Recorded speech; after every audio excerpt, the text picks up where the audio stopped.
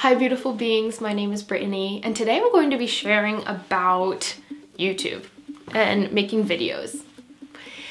I've been making YouTube videos, wow, oh my gosh, since 2012, I think, or 2013.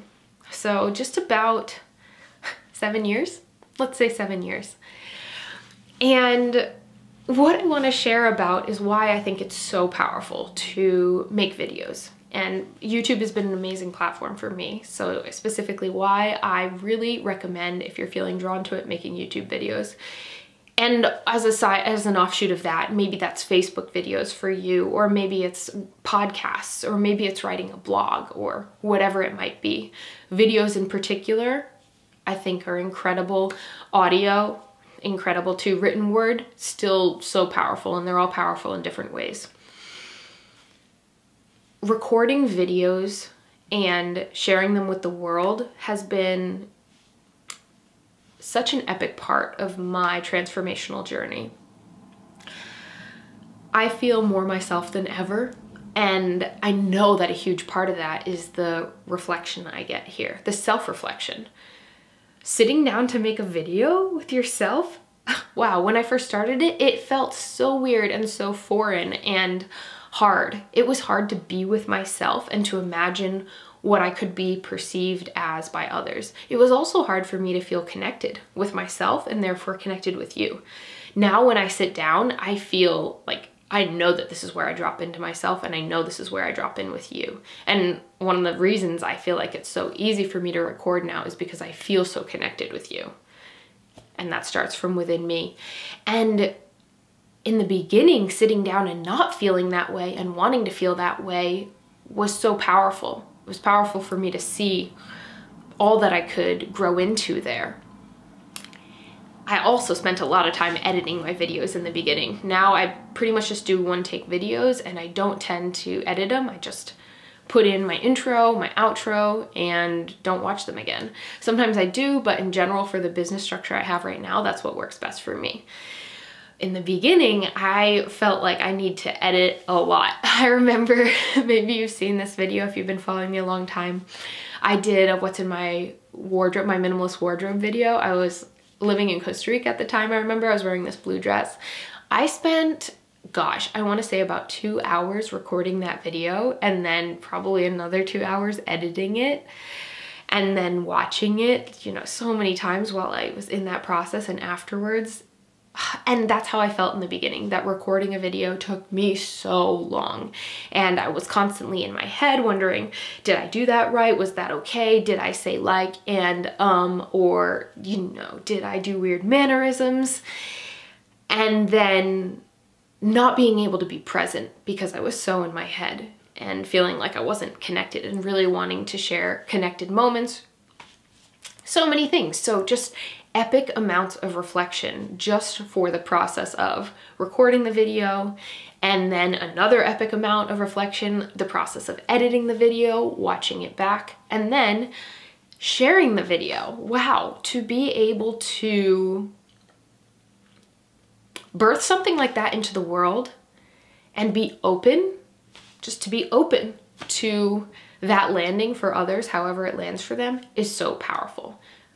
For me, what that feels like I'm saying is, yes, Brittany, yes, show up and share what feels really alive for you, imagining that it must have value for others. And what type of value? That's really none of my business. What my business is that I showed up and did what felt inspired for me. That was my point of creation. And now I birth it into the world. And being open to whatever that is for others has been so powerful for me. And noticing how that feels for me. Oh, they really liked it. Oh, cool. Oh, not as many people liked it as this other video. Huh, that's weird because I felt like this one felt more powerful for me. Oh, this feels more powerful for the world. Huh, okay. Well, like, what does that bring up for me? Should I start recording videos that are more geared towards that? Should I do what feels right for me? Like, wow, infinite possibility for reflection there. And then there's responses that don't necessarily always feel good. Wow, that person did not like that video. That person didn't agree with what I was saying. That person thought I rambled too much. That person just said something mean.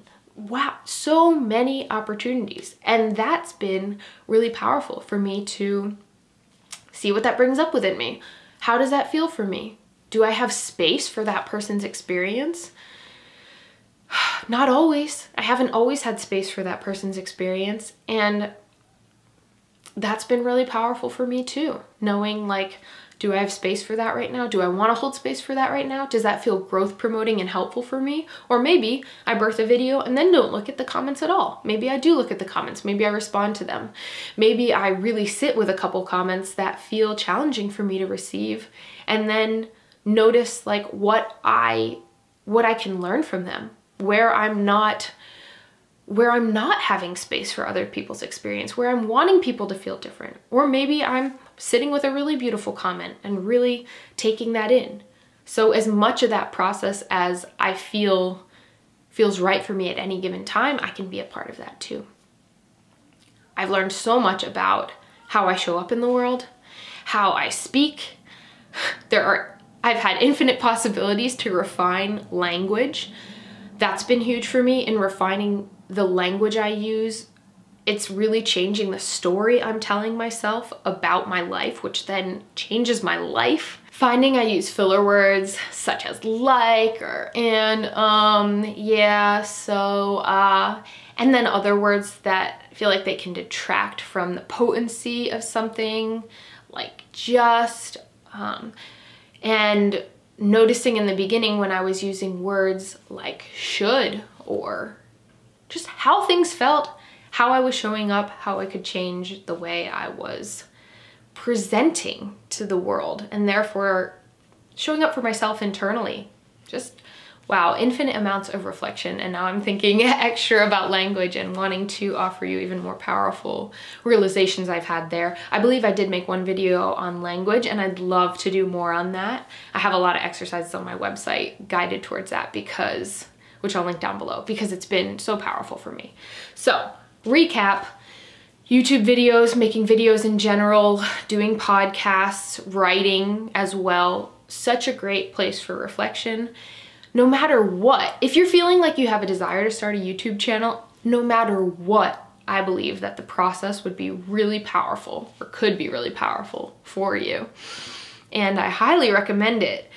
And just showing up for yourself and saying that I'm worthy, that what I have to share is important and valuable, and birthing that into the world, putting that on YouTube, pressing publish, putting that out to the world.